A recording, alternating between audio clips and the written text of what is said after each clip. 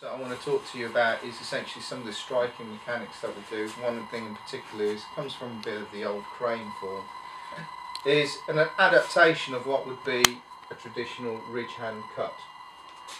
Instead of making a long line and then turning with the body like you would do an elbow, but having an extended straight arm, boom, we adapt this into here.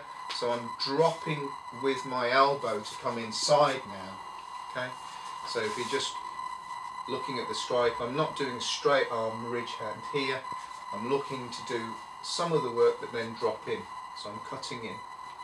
So I have a little bit more application with this, a bit more variety in the way that I could do it, because if I'm in a close quarter situation and I'm here and he might have his hand here, so I might not be able to, if I throw this, I get a chance to come inside. So not only can I make a movement out here, I fan it in, here, I can drop in and go straight in. So it's a quite adaptable piece. If I look at a strike from outside here, if he blocks from anywhere above the elbow, I get a chance to drop in.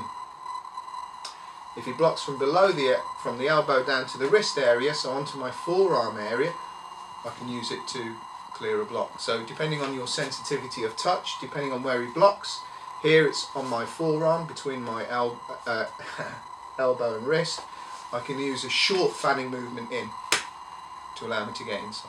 Okay.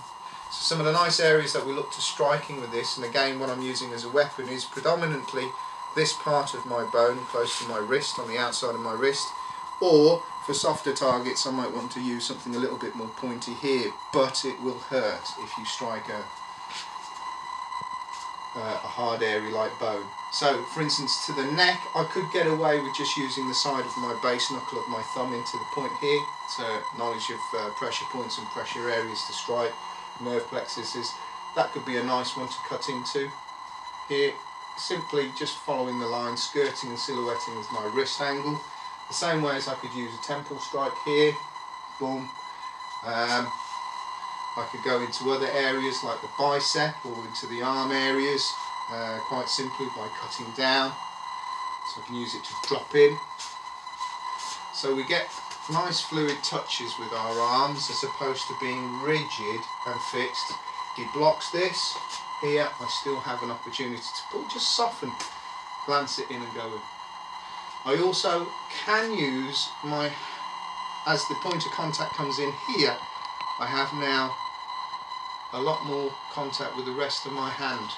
If I want to refine scooping it away, I get an option to do that. So I have areas of control, so we can pass to go in. So it's just a nice little workable instrument that we have, is to use this. I'm painting with my fingertips to get the right angles and the rest to extend. Yeah. So you could have it from a heel strike here. I could then go into a fanning form, so now I use it as a scraping manoeuvre, to drop in, so on and so forth. So there's just a lot of opportunities to just understand that. So going from the form where we're going from the same thing, going one, going to the outside here, I'm clearing, I'm hitting 1, 2. Now from here, I start off with this motion. If he comes out to block it in any way, now I can cut in. If I can't get to the target of the head, I can use it to clear down. See, now I'm back in control. Okay. So it's just refine that.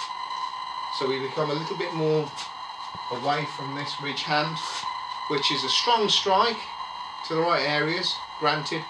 We can be just a little bit clever, so as soon as it gets pressure we soften and yield to it and just allow it to flow through now. This allows us to just be a little bit more proficient in the way that we work and get control. Give it a go.